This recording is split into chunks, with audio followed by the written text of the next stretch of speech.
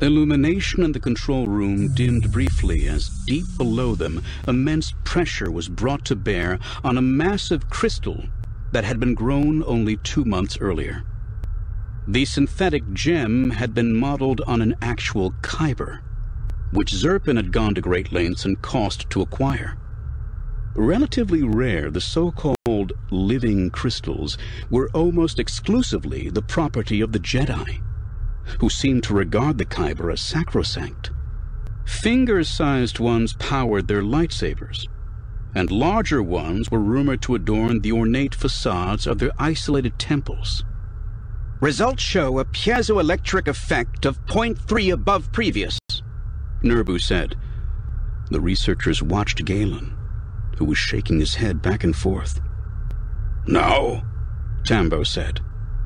We should be seeing a much larger increase. Galen firmed his lips and scowled at no one in particular, wrestling with what might have gone wrong. The unit cell stacking in the synthetic isn't stable enough.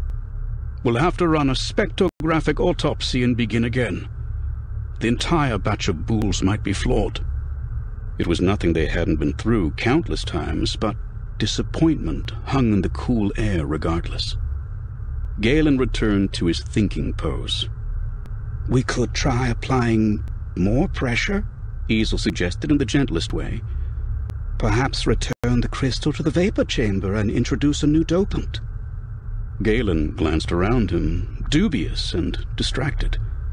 He had his mouth open to reply when a short chime issued from the control room comm station. "Main gate," one of the Vaulti said. Lyra rolled her chair over to the comm suite and watched the monitor. A meter of fresh snow had fallen during the night, and the air still swirled with flurries. The subsurface heaters that usually kept the principal access road clear had malfunctioned, so snow was piled high in wind-blown drifts from the gate all the way to the facility entrance. Where Lyra expected to see a Takwa-hauled supply sled waiting, the monitor showed a dilapidated military troop carrier. The word Takwa translated as Snowstrider, although the approximation provided no hint of the quadruped's innate ferocity. The troop carrier hails from the keep, Nurbu said from over her shoulder. Iron Gauntlet Legion, Easel added. The camouflage eddies are distinctive. Uncertainty furrowed Lyra's brow. The sight of the military vehicle filled her with sudden misgiving. What would soldiers want at this hour? Another request to provide power for their base.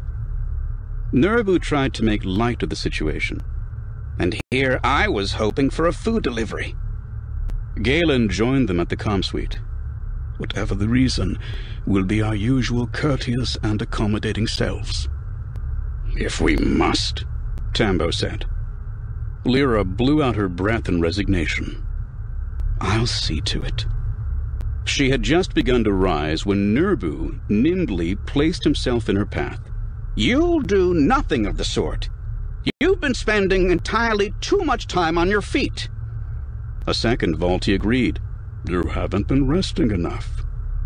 Her eyes darted back and forth between them, a tolerant smile tugging at her lips. Keep your lab coats on, boys.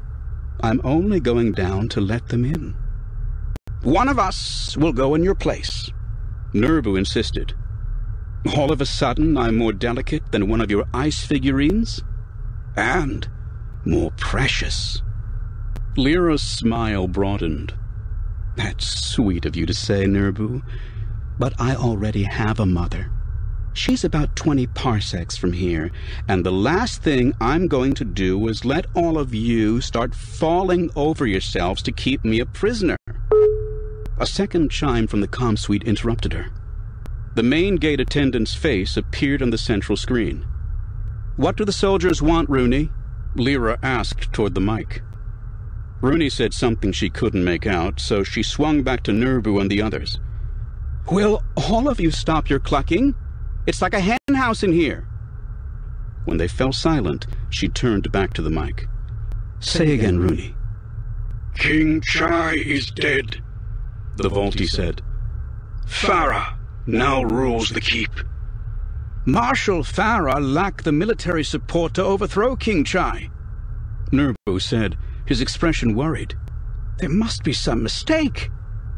Unless she received support from the Separatists, Tambo said. The Separatists? Nurbu tried to make sense of it. Why would Count Dooku want to wade into Volt's internal affairs? No one spoke for a moment. Then Ezel looked from Nurbu and Tambo to Galen.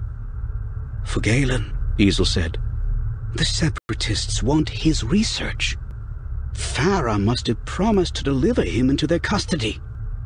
Nurbu's eyes widened and his whiskers stood on end. It's the only explanation, he told Galen. Count Dooku wants that big brain of yours. Galen made his lips a thin line.